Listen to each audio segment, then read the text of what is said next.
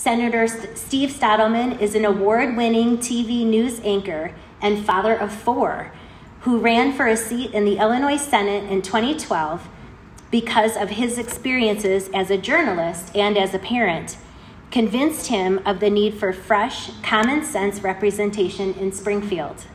His public policy achievements have twice since earned him recognition as Legislator of the Year, and he has brought home tens of millions of dollars in state funding for projects that expand the local economy and improve our quality of life here.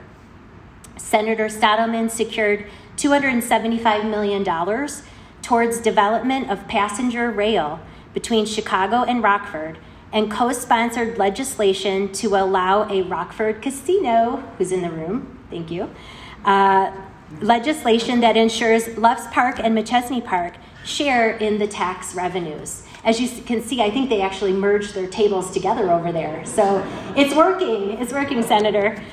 We have consistently delivered he has consistently delivered state funding for the Chicago O'Hare International Airport and the Rockford Park District facilities, including Sand Park Pool right here in Loves Park, and Sports Corps as well in Loves Park. So thank you for that. Please join me in welcoming to the stage Senator Steve Stadelman.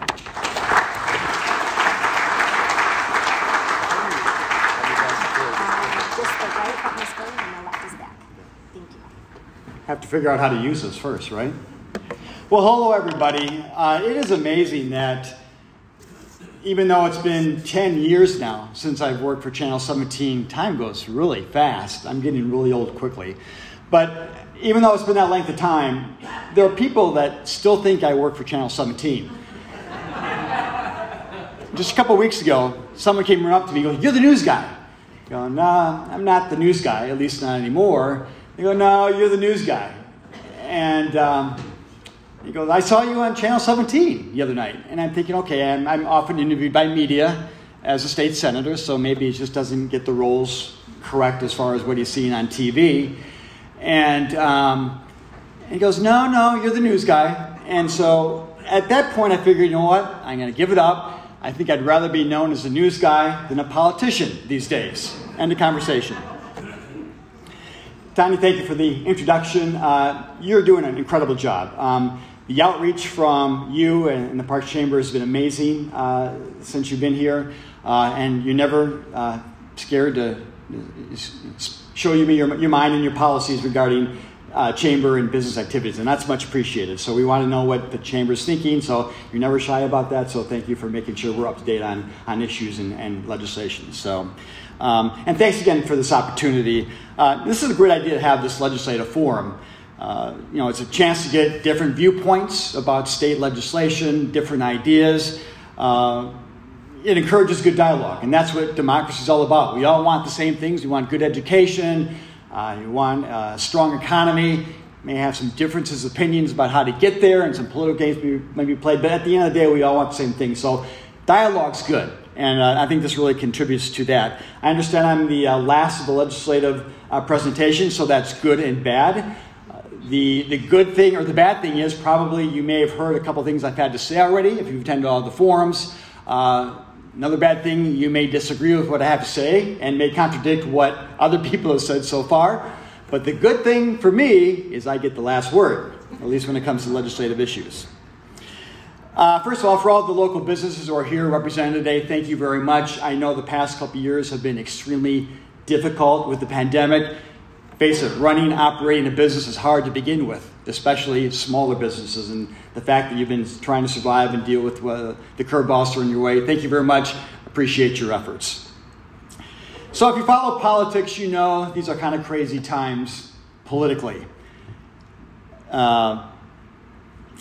People seem very, very polarized.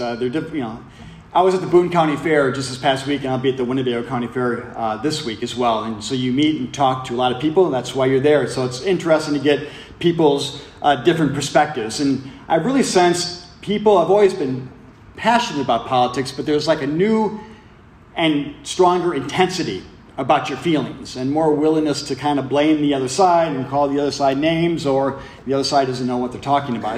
I think it's just been kind of the sign of our times. the past couple of years. And I think part of the problem is, I think politics have become nationalized to some extent. They see what's going on in Washington or with the presidency, and they watch cable news outlets, and everything kind of filters down to the local and state levels. And that's people's understanding of politics. They see what the national level. And that's somewhat unfortunate because I think people are too willing to put their opinions dependent on the fact whether you have an R or D next to your name. And no party has monopoly on good ideas. Politics at the end of the day is about compromise, and if you go through life in the political world thinking, okay, you're an R, you're a D, I support you or don't support you, nothing gets done. And I think that unfortunately with the nationalization of politics, we're seeing that at the state and local level as well, and I just see that in the conversations. I don't know about you, but family conversations over holidays are extremely difficult at times when it comes to national politics, and I think it's just what we're dealing with. Despite the rhetoric you hear from a lot of politicians and the political discourse, believe it or not, in Springfield, lawmakers from both sides of the aisle do really work together.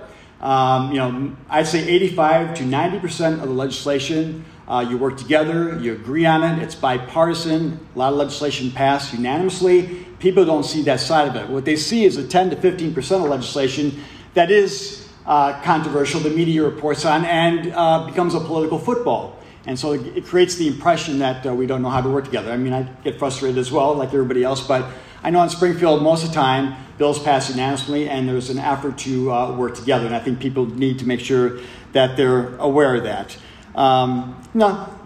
You don't disagree because sometimes there are policy differences.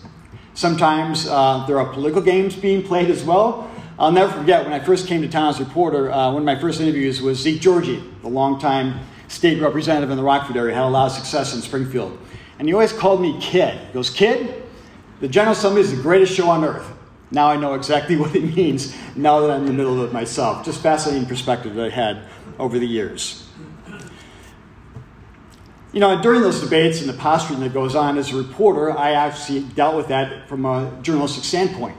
And so it's interesting to be in the middle of it right now. And journalists like to look at themselves as fact checkers, right? And you see, whether it's CNN or Fox News and whatever media organization, they have fact-checking exercises. And I always want to do that on the Senate floor when I hear the debate going on. But the problem is, it seems like people don't necessarily agree what the facts are anymore. Who was a former White House spokesman, Kellyanne Conway? She called them alternative facts. I don't know what that is, but somehow the idea is that you can have disagreements or different interpretations of what a fact is. I'm not here to analyze the media and politics, but I think it's simple to say that when people don't agree on facts, it's easy for misinformation to be weaponized. And when you don't agree on facts, how do you come to a compromise? How do you pass policies when you can't come up with the facts are? And I think that's kind of some of the problems we're dealing with right now. Misinformation has been weaponized, and people forget where the facts are. And I think that causes problems when it comes to passing legislation. So can I bring water, actually?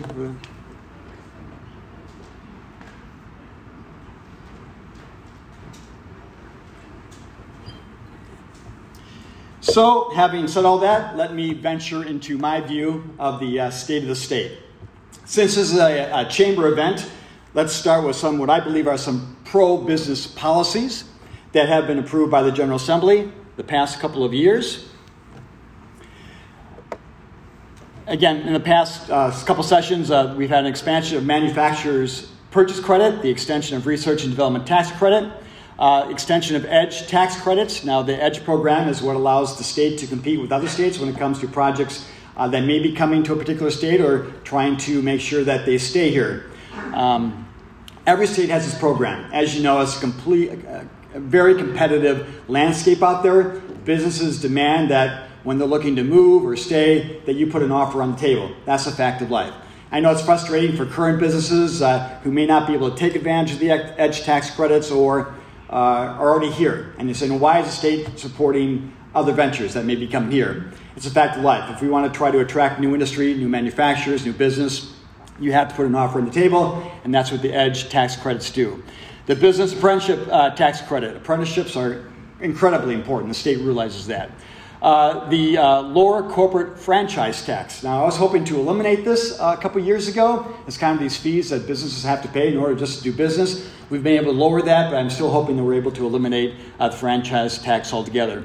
Just this past spring, we passed something called the Homegrown Business Opportunity Act. And that basically requires DCO. And Tanya just left. She's a representative of DCO. And so if there are business opportunities, grants, policies you want to know about, ask Tiana when she comes back. I'll recognize her when she walks back down. But the Homegrown Business Act requires DCO to provide notices of funding opportunities to small businesses and municipalities all along the state border. So obviously we're pretty close to Wisconsin. I'm sure businesses are here from the state of Wisconsin all the time. Want to make sure that they think the grass is greener on the other side. So we want to make sure that there's Tiana right there. I've never introduced somebody, no one's been at their table, so bad timing on my part. But she's the person you want to contact. But we want to make sure that DCO gets the word out to businesses along the state border, in this case Wisconsin, that you're aware of great opportunities and what the state can offer you to make sure you stay here. Again, just examples of what I think that we passed legislatively to help businesses and make sure that we can compete on a national basis. All right, let me ask you a question. Don't be shy. Raise your hand. This is the audience participation part of the program. Who agrees with the following beliefs? Who thinks people are fleeing the state of Illinois? Who thinks the state's budget is out of control? Who thinks state spending and taxes are out of control? Or who thinks downstate Illinois doesn't get its fair share of tax revenue? Don't be shy. Raise your hand. All right. There's a few skeptics out there. I get that. I appreciate that. Thanks for participating. So let me give a shot at maybe presenting a different narrative or alternative facts, as Ms. Conway would say. Listen, I'm not going to stand here and say everything's wonderful, that we don't have challenges in the state, that we need to continue to work from a legislative perspective to make this a better place to live and work. I'm not saying that at all. I just think sometimes we need to tout the positive news more so. And sometimes I think that gets lost in the conversation. That's what I hope to change as far as the narrative that I just presented. And again, different viewpoints are good. It's part of democracy. We all want the same thing, but I think too often, especially in this state, negativity can dominate. And all that naysaying and information, unfortunately, is used to push a political agenda. And that's why I'm coming forth this today. I'd say when we discuss how to improve our economy, not all the information out there is equal. You need to make sure that what you're hearing is true. All right. Here's a graphic. Don't worry. I'm not going to test your mathematical abilities here. I know, Stadelman, what are you doing to us? What kind of confusing contraption is that? This graph shows the state's backlog of bills since 2017. Now, you may remember that year, we were in a horrific stalemate between the former governor and the state legislature. It went on for 2 years. The backlog of bills, you can't really see the number, but it's $17 billion was a backlog of bills. An incredible number. That was almost half of our operating budget. Businesses, vendors weren't being paid on time. Some bills were going 2 years without being paid. No way to run a state. A horrific situation. So you can see where we are now, although you really can't see the numbers. The backlog of bills is now down to basically zero. Instead of not paying bills in 2 years, we're paying bills in a 1 to 2 week period, which is incredible. In 5 years, we've been able to reduce that backlog of bills. As you probably heard, 6 credit upgradings. Our rainy day fund now has $1 billion in case the economy takes a downturn. Now I'm showing you this because you may have heard that information, but you can see the gradual nature of the reduction of the backlog of bills. There was a big drop initially when we finally resolved the situation between the governor and legislature. We had to borrow money just to pay off the backlog of bills. I mean, we were paying like $1 billion in interest payments. It was just, from a financial standpoint, not good. But you see a gradual reduction. And I point that out because some people are saying out there, the only reason the state's paying its backlog of bills is because they got all this federal money. You got, $13, $14 billion, and that's why the state of Illinois has been able to pay a backlog of bills. Not true. Not $1 of that federal money, and whether you agree with it or not, has been used by the state to pay its backlog of bills or balance its budget. It's been state revenue. So you see, it's not that final year, fiscal year at the end, there wasn't a huge drop-off. It's been a continual process during that 5-year period. That means conservative budgeting. That means, fortunately, good tax revenue, which was stronger than expected. The economy has been much stronger, especially the past couple of years during COVID. The state budgeted conservatively because we didn't know what the numbers were going to be when it comes to revenue. But the state revenue picture remained strong. People found a way to buy things just in a different way. They did it online. We were able to maintain our tax revenue. And you may not believe this, but keeping spending in line. I'll get more of that in a second. But again, that's been a gradual 5-year process. It's not been all of a sudden the federal government bailed us out. I think that's an important point to note. The state's fiscal situation, a yearly annual budget situation, I think is the best in 20 to 25 years. I mentioned we've balanced the budget every year. We've also been able to take, because of the additional funding, and you've heard about the $2 billion in tax relief. Again, that's not from federal money. That's one-time expenditures that we had an additional $5 billion in tax revenue. Instead of creating new programs, we decided to give some money back to taxpayers. Obviously, inflation is very difficult. More money in the pocket. All the tax measures are probably per family $600, $700, $800. I heard one previous speaker say it's just a couple $100. Well, I know a lot of families, including mine, appreciate $500, $600, $700 right now of additional income from the state. If you're wondering where the federal money has been used, it's for the extra healthcare costs associated with COVID. We help small businesses, several $100 million, nearly $500 million to help small businesses keep their head above water during COVID. It's been a very difficult time. Rental assistance, helping people stay in their homes.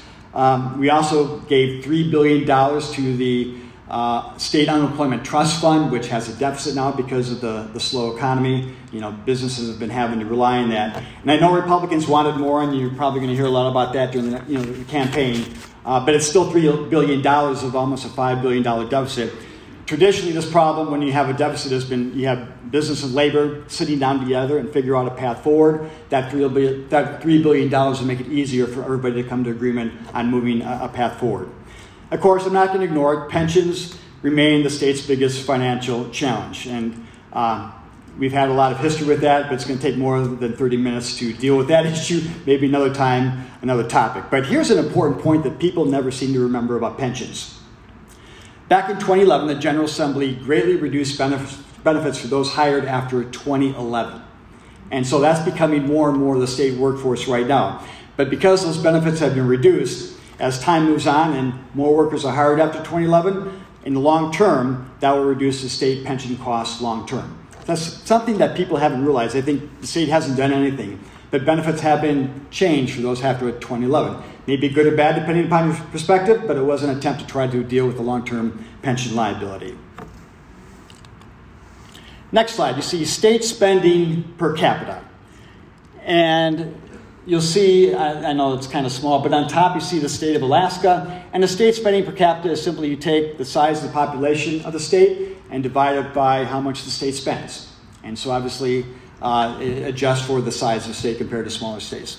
Alaska has the highest state spending per capita. I think it's roughly $16,000. You can see the United States average is, I can't even see the numbers. I'm at the point where I need glasses, but I'm still ignoring that idea. It's over 6,000. Here you see Illinois. Number 37.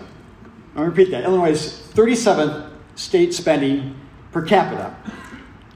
You're going to hear a lot on the campaign trail the next 3 months that the state spending is out of control. That's a study from the Kaiser Family Foundation study. The state ranks 37th. You may not or may not believe it, but that's a study that was done. Also, I don't have a graphic, but as far as number of employees per capita, the state consistently ranks in the bottom 10. The number of employees per capita. If you've ever worked with a state agency, whatever it may be, it can be frustrating. State bureaucracies can be frustrating. Part of that is because of the staffing issues the state has had over the years, especially work with IDOT, number of different agencies. That's part of the problem.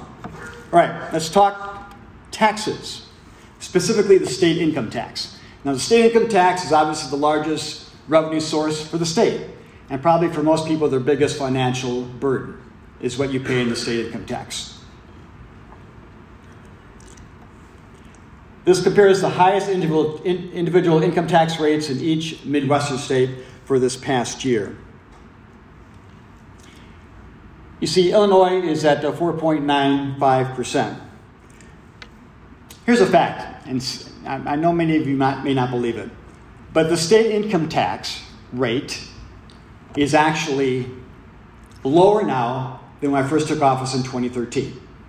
Let me repeat that. The state income tax right now is lower than when I first took office in 2013. You're thinking, how can that be? Give you a little back history. Remember I mentioned the state meltdown in 2017? Well, the big issue then was that the former governor was willing to, in 2017, the temporary income tax the state enacted back in 2011, it raised the state income tax rate from 3% to 5%. That expired, and the state tax rate went down to 3.75%. It's a 25% cut in income taxes that everybody saw. That expired in 2015. So the big controversy was the governor was willing to restore the income tax rate back to where it was, 5% or so, but he wanted a couple of things like passing policies that would hurt labor unions. Of course, that's where the political divide was. You had Democrats and Republicans, they didn't want to pass those policies. But that's what the former governor was asking. There was disagreement, and the stalemate lasted for 2 years. Finally, Democrats and Republicans got together and said, all right, this is enough. We've got to pass a budget. So they restored the tax rate back to 4.95%, which wasn't quite 5% where it was before 2015, but to 4.95%. So that's why I can say it's lower now than when I first took office, slightly so. But again, this doesn't jive with people's perceptions and some of the political rhetoric that you've heard. But that's the story of the state's income tax rate right now. So I want to compare our state to other states, our neighbors to the north. Their highest income tax rate, of course, Illinois has a flat tax, right? So in other words, the more money you make, the income rate doesn't go up. Businesses like that, the state Chamber of Commerce loves it. It's important to them. They think that keeps our state competitive with other states to have a flat income tax rate. So Wisconsin doesn't. So for the majority of the earners, especially the high earners, businesses, they're paying 7.65%. I love it. I'm born and raised in Wisconsin. So people will often come to me, you know what, and they're frustrated for whatever reason. So I'm moving to Wisconsin to enjoy lower state taxes. I don't know what tax you're talking about, but if they're talking about the state income tax, they're paying much more. But again, people's perceptions are much different. Minnesota, 9.85%. Iowa was at 8.53%. I think they just recently lowered it, the past legislative session, to similar where Illinois is. But here's the thing about Iowa, Indiana, Ohio, and Michigan. You can see the rates there. Similar to Illinois or slightly lower. Indiana's at 3.23%. You need to make sure you're comparing apples and apples. Many counties have a county income tax on top of the state income tax. So most counties have a 1% to 2% county income tax. So you combine the two, it's close to where Illinois is. Again, Illinois, fortunately, does not have local income taxes. Same with Iowa, Michigan, Ohio. They have some counties and some cities have local income taxes. Again, Illinois does not, fortunately, have local income taxes. In fact, Iowa and Ohio have local income taxes for school districts, not just property taxes. Again, fortunately, Illinois does not have local property taxes. But when you compare that and take in the additional information, that gives you an idea as far as how we compare it to other states.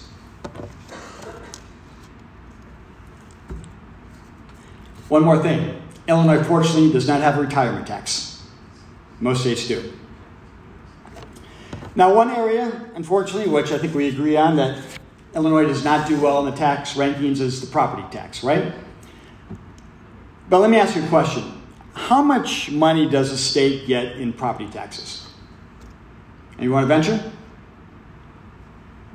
How much does the state get in property taxes? Zero. The state gets no money in local property taxes. These are local government decisions. Local governments set the tax rate.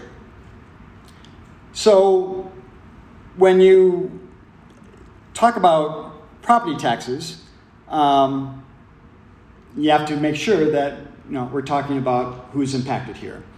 And your property tax bill. Where does most of the property tax bill revenue go to? Schools.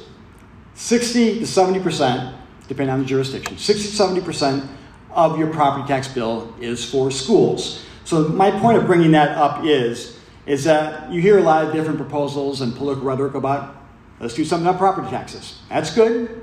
It's a problem in Illinois. But at the end of the day, you're going to be impacting how you pay and fund K through 12 education. And you need to keep that in mind when you hear the different proposals when people talk about how we're going to deal with the property tax issue. Here you see a slide that indicates how different states pay for education. So the question is, why are property taxes higher in the state of Illinois compared to a lot of different states? Illinois consistently ranks in the top 5 or top 10. What you see is a chart for K through 12 education funding. And you see the different states, and you see the revenue sources for K through 12 schools. Illinois gets 40% of K through 12 schools is funded by the state. It used to be about 25% a couple of years ago. The state has increased funding over the past couple of years, so it's jumped up to 40%. But still, as you can see, 53% of K through 12 funding comes from local property taxes. Now, compare that to other states. Indiana, 61% of funding comes from the state. Only 30% comes from local. Again, Kansas and Michigan have much higher percentages that K through 12 funding comes from the state versus local. You see Iowa and Ohio are similar to Illinois, but again, they have a local income tax that funds property taxes. So how do school districts make up the difference? This is a major reason property tax dollars are higher in the state. Schools have used property tax dollars to make up the difference. Not good policy necessarily, but that's how we have chosen to fund K through 12 education. All right, but we have made progress in this community. Several years ago, we changed the state's school funding formula. And I know this is kind of complicated, so bear with me, but what I'm about to tell you is how we changed the school funding formula has helped relieve the property tax burden here in the Rockford area. We shifted funding from suburban areas, which have higher property taxes and more wealth, and therefore more dollars for local education, to districts in this area, like Rockford, Harlem, Belvedere. These districts traditionally had lower property values and higher tax rates. When you have lower property values, this district still wants to collect the same amount of money, so what do you do when you have low property values? You have to increase the tax rate. It's confusing, but that's basically how the property tax system. So traditionally, the state has been unfair. So by shifting to districts like Rockford and Harlem and Belvedere, which have low property bases and more low-income students, we made the system more fair. We changed this about 5 years ago, inherently just make it more equitable. And so what this has done, this has allowed more dollars to come to the local school districts. Harlem has received more money. Rockford has received tens of millions of dollars in additional aid. And that does a couple things. It allows school districts to make sure they have the resources that they need, and allows them to hold the line on the property tax rate. Now remember, if you're a homeowner and your assessment goes up, even though your property tax rate goes down, your bill may still be larger that year. That's what's confusing people. But property tax rates have been going down in this area. I don't have specific numbers for the Harlem School District, but they would agree that they've received additional dollars, and that money has helped them hold the line on their property tax rate. I do have numbers for the Rockford School District property tax rate. And you see for last year, the property tax rate was $6.26 per $100 assessed valuation. That's how they determine your property tax bill. That's down from a couple years ago of $7.93. That's a 21% drop in the Rockford property tax rate. And again, you see a quote from the Rockford School Superintendent, and he confirms that the school district can hold the line in large part to the state of Illinois, the evidence-based funding formula, that's the change I was mentioning, to determine state allocations to school districts has helped drive additional dollars to Illinois' neediest communities, such as Rockford. And I'm sure the Rockford School Board members want to take credit as well for good financial stewardship and other decisions they made But that's acknowledgement from the Rockford School Superintendent, and I've had conversations with the Harlem School officials as well, that helps them hold the line. And in fact, when it comes to the Rockford School District, that has lowered the property tax rate. Again, if we're going to talk about making us more competitive, and we have identified property tax dollars as, the rate is a problem, how we fund K-12 education has to be part of that conversation, and it's how we've been making a difference the past couple of years here in the Rockford area. All right, let me talk about another, what I would consider a false talking point, that Illinois is hemorrhaging population. This is a graph of the state's population. As you can see, pretty much continuously upward. To be fair, Illinois' growth compared to states in the South and the Midwest doesn't compare. For a long time, the nation's population growth has been in the South and the Western states. So their graphics are going to look much more impressive, much more straight out. But these graphs are very similar to what all states in the Northeast and Midwest are dealing with. This is part of a long-term national trend. Ever since air conditioning came around, this long-term trend has been in effect. It's not been dependent upon who's in power in Illinois, who the governor is in Illinois. The growth has been in the South and the Midwest. We certainly need to try to address that long-term issue, but again, that's what we're facing. It's not dependent upon a particular party or a particular governor. But as you can see, the latest update from the Census Bureau revealed the following. Illinois is one of 6 states in the past couple of months that had to update its 2020 census. And Illinois' population grew by nearly 250,000 people, and is now about 13 million people for the first time in Illinois history. I know that's not what you hear, and that's not what the talking point is. Here's what happened in the census. About 5 or 6 years ago, there was an estimate. I don't know who put it out. And it estimated that Illinois had lost 250,000 population. All of a sudden, that became a talking point among politicians, elected officials, and trying to push a political agenda. Illinois is hemorrhaging population, and people believed it. The census came out in 2020, and it was actually only 18,000 people that Illinois supposedly lost. But again, that allowed critics to say Illinois is still losing population. But we knew that the census was flawed in 2020 because it did not count black and brown communities adequately. They're harder to reach. And the previous administration suddenly cut the census short by 30 to 60 days. We didn't have time to get out to people that we wanted. So we knew it was flawed. And the U.S. Census Bureau earlier this year agreed that Illinois is one of 6 states that wasn't counted accurately, and that's the result. Again, that goes against the narrative of what you've been hearing. Now, I'm sure many of you have a story of someone you know who has left the state, may have been frustrated. People come and go for many different reasons. Those reasons really vary. And we're a big state, so I'm sure we have more U-Hauls leaving Illinois than maybe in Wisconsin or Indiana. But it's been, in fact, a talking point. But the reality is, in other studies that show, there's called the net migration. It looks at the number of people who leave a state and come into it. Net migration studies, and I don't want to get into that, show that Illinoisans are not actually more likely to leave the state than residents of any other part of the country. You may or not believe that. You may have your own belief as far as what that goes, but the numbers show otherwise. I think that's an important point when you have dialogues about policy and what we think about the state. All right, let's talk about the business climate and people's perception of the business climate. You see rankings and surveys all the time. Illinois does really poorly in some of them, much better in others. It depends on the metrics and the viewpoint of those who are conducting the study, obviously.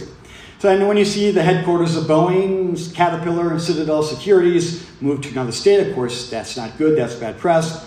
But it should be mentioned that Caterpillar, for example, keeps their workforce here, and they're hiring in large numbers. So while a headquarter may move, the workforce many times remains.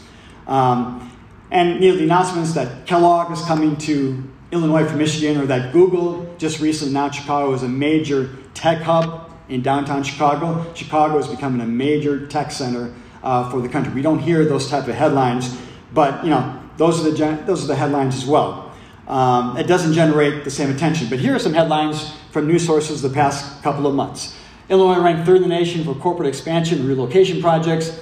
Chicago area, the top metro for corporate investment. Illinois has the greatest growth in small business startups of any large state. Again, that may not jive with your belief, your perceptions, but that's a counter-narrative of what you hear regarding the state's business climate. it's always fascinating. I talk to as many business people as possible about our business climate.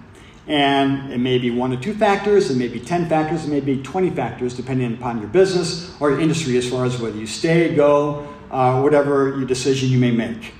And it's dependent upon the business industries I mentioned.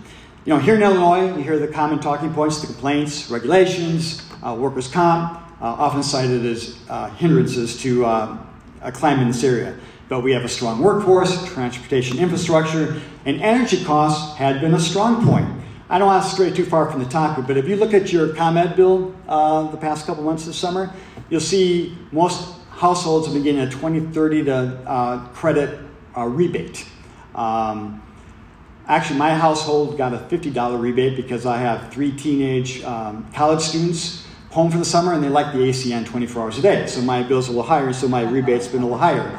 But if you look at that, there's a reason for that. Remember when we passed energy legislation 2 years ago to save the bionuclear power plant and keep those plants operating? We wrote a provision into legislation that said if energy prices go up to a certain point, the subsidy, which the state was going to give the operators of those nuclear power plants to keep them operating, that was going to turn into rebate to customers. So what has happened the past few months? Energy prices have skyrocketed, that provision kicked into effect, and so we are now joining, instead of paying by our nuclear power plant as a state, everybody is getting customer rebates. So look at your bill. My point is, when it comes to energy policy, we have been competitive as far as affordability and reliability. Our energy policies have been very competitive with other states, and that's been a selling point. I'm not sure with the chaos the past 6 months where we are right now, but I think even the Chamber of Commerce would admit that's been a good thing for the state. So bottom line, many factors are involved in a company's decision whether to come or go. And as a state, we need to focus on all the factors, not necessarily 1 or 2, to make sure that we are business friendly. And you know, it's interesting, sometimes political issues do play a part. Let me give you an example. You may have seen this the past couple weeks. The CEO of drug maker Eli Lilly, one of Indiana's largest employers, he's criticized the states over the years for educational attainment and its ability to reskill the workforce. Seems like everybody has a complaint about their business climate in their state. But here's what he had to say about Indiana's new law restricting reproductive choices for women. I know it's a controversial issue, but here's how his take is on that, how it would affect his business climate. Let me quote him. "We are concerned that this law will hinder Lilly's and Indiana's ability to attract diverse scientific, engineering, and business talent from around the world." And we've had similar examples of decisions made here in Illinois. Again, what makes a good business climate is sometimes in the eye of the beholder. All right, last bullet point. You may see that CNBC just recently did a survey, its own surveys a couple months ago, and it's on America's top states for business in 2022. I bring this up because I think it's an example how nuanced this issue is. Illinois is ranked number 19th, and it was good because they considered like 20 different factors when it comes to what's considered a good business climate. So we're number 19. Is it top 10? No, we need to continue working in the top 10, but we're not bottom 10, we're not bottom 20, and we're not bottom 30. So I like to think, and I think we are, and now that we continue to make improvements, that Illinois is competitive. One thing I personally think that doesn't get enough attention when it comes to economic development is quality of life and place. You can have good roads, you can have good tax rates, but if you're a place where people don't want to live, where employers don't want to move, don't want to be, employers don't want to go, I don't think the rest makes any difference in the world. So I think quality of life is incredibly important. Of course, crime is a big topic, no doubt about that. But it should be pointed out, every state, every city is dealing with an increase in crime. And I could spend the next 30 minutes talking about the state's response and what we need to do, but again, that's for another time. I want to continue on economic development. But again, this is critically important. I think most elected officials and leaders in this community get this as well. But data has shown in studies that amenities, activities, recreation, a downtown culture, especially for younger people, we want to attract younger workers, that's likely as big, if not bigger, to contributors to whether there's a local healthy economy. The State General Assembly passed a capital plan, first one in a decade, back in 2019, and I've tried to use that money wisely. I've secured millions of dollars to boost and create local amenities that I think will improve the quality of life. And Sports Score 2 was mentioned. One of the first things I did was pass legislation that enabled that project to take place. There was state funding. It's a major attraction for this area. Sand Park Pool. I got a call from Jay Sandine, the head of the Park District, on a hot June day when it was 100 degrees. He goes, thank God we have Sand Park Pool. Because, again, the place is packed, and where are you going to go when it's that hot? Again, it's the amenities in a community that make it a good place to live. The Coronado Theater, BMO Harris Bank Center, obviously the Ice Hogs are now connected with the Blackhawks. The renovation of BMO made that even more secure. The Riverview Ice House, Davis Park, $3 million to make that a local gathering spot. Tinker Swiss Cottage, Ethnic Heritage Museum, Buyer Stadium where the Peaches play. They want to put a museum there. Again, another local tourist attraction. Royal Gale Park, Burpee Museum, Discovery Center, Rockford Art Museum, Anderson Gardens, Indoor City Market, Memorial Hall, and just this week we announced $3 million for the old Times Theater in downtown Rockford. And yeah, I mean, people who've been around this community know what that was and what that can contribute to the entertainment scene and our culture in our area. Again, I think things like this are important, so I'm really trying to use those tax dollars to make us a more attractive place to live. And you notice a lot of things are in downtown Rockford. I believe you need a strong central part of the community, whether it's downtown Rockford, and that benefits the entire region. People may still want to live in Loves Park, where you don't have a property tax rate, thanks to Mayor Jury and other city officials for allowing that to happen. You live in McChesney Park, but again, downtown Rockford serving as a central hub for a gathering spot, arts and entertainment, I think that benefits the entire community. It goes beyond one particular region.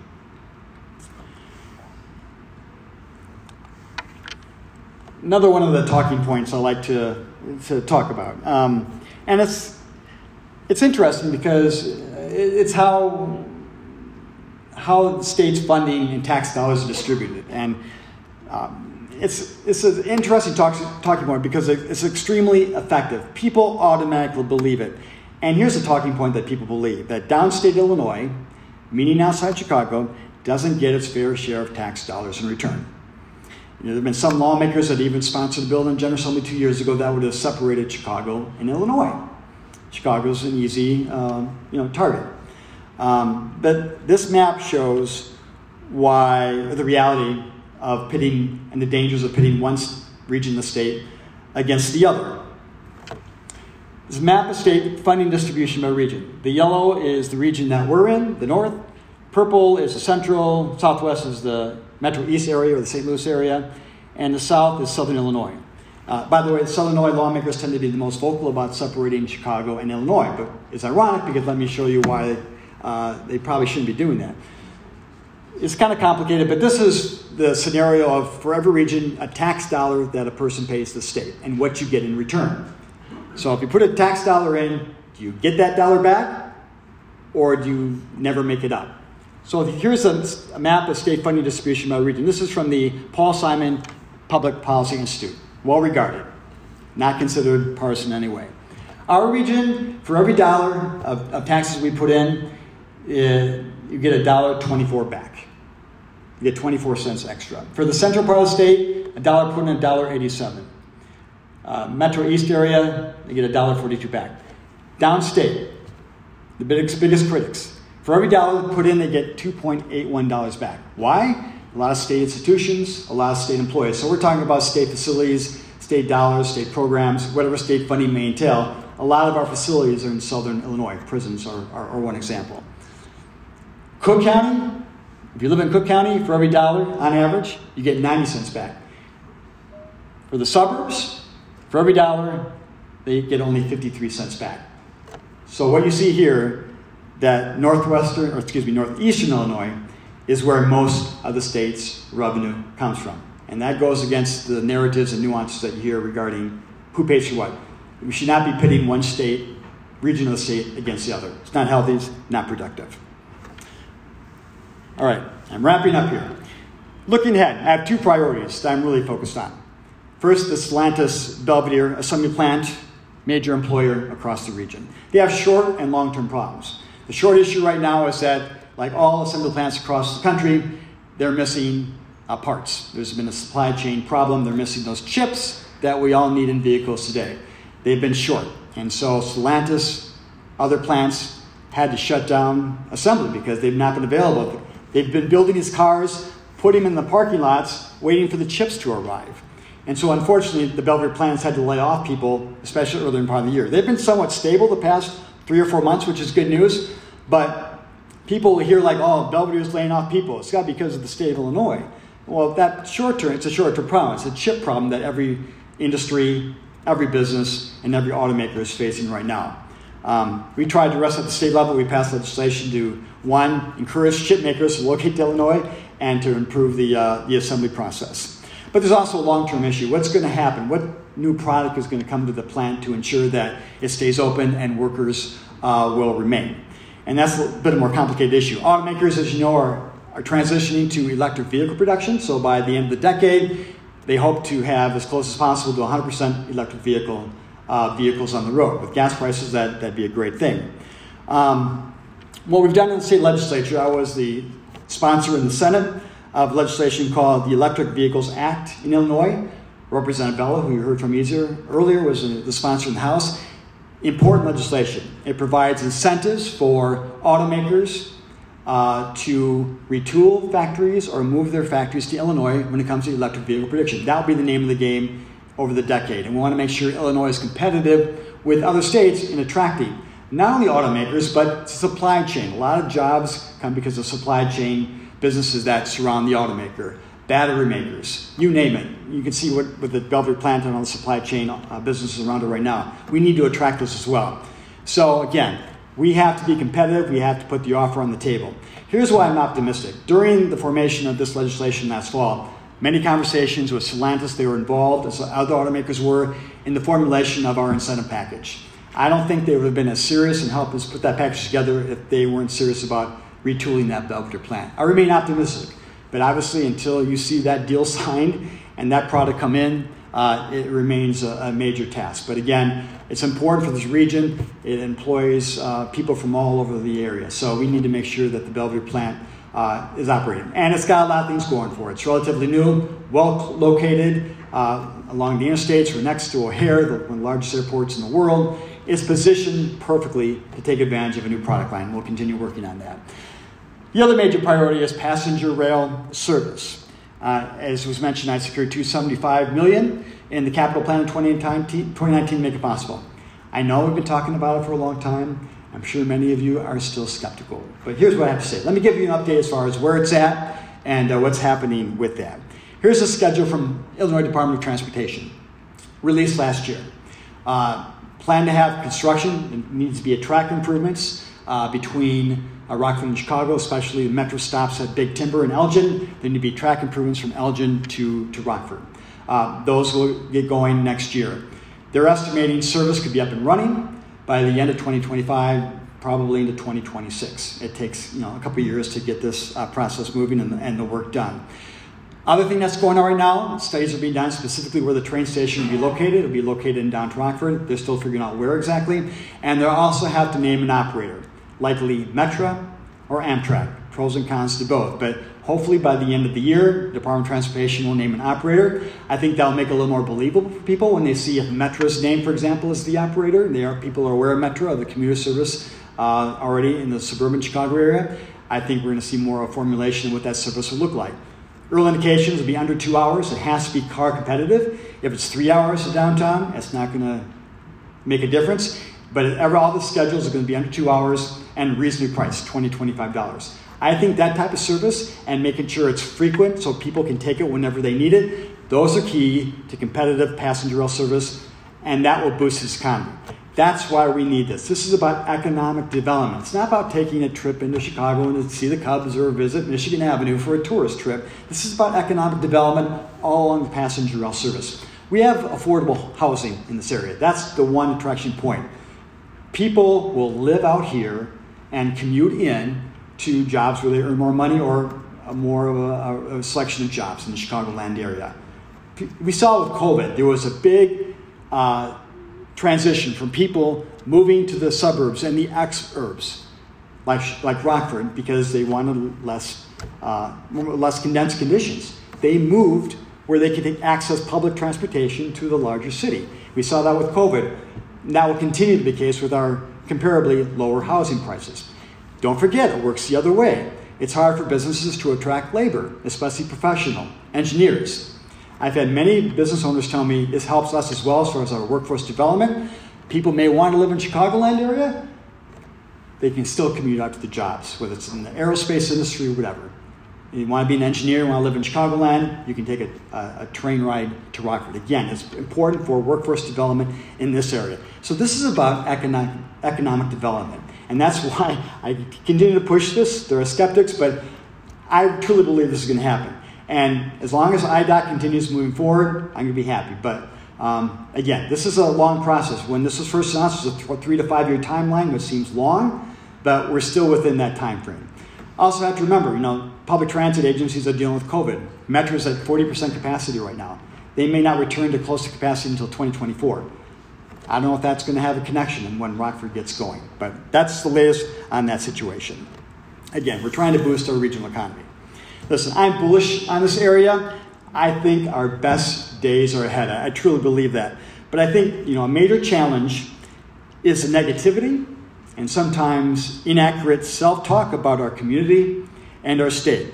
It's hard to overstate the impact of that. Over time, too many Illinoisans listen to that negative narrative, believe it, rather than the truth. And what's worse, other states can use that information against us. Remember the Bruce Rauner commercial 4 years ago? He had governors, all the surrounding states, trashing our state. Unbelievable. That's used against us. We need to have a debate. But I don't think we should have to tear down our state with subjective or misleading facts to make a point. I think it actually damages our environment, our business environment that we hope to fix. Intersect Illinois, an economic development group that promotes Illinois, said it best in a recent editorial. Our people and our companies deserve better.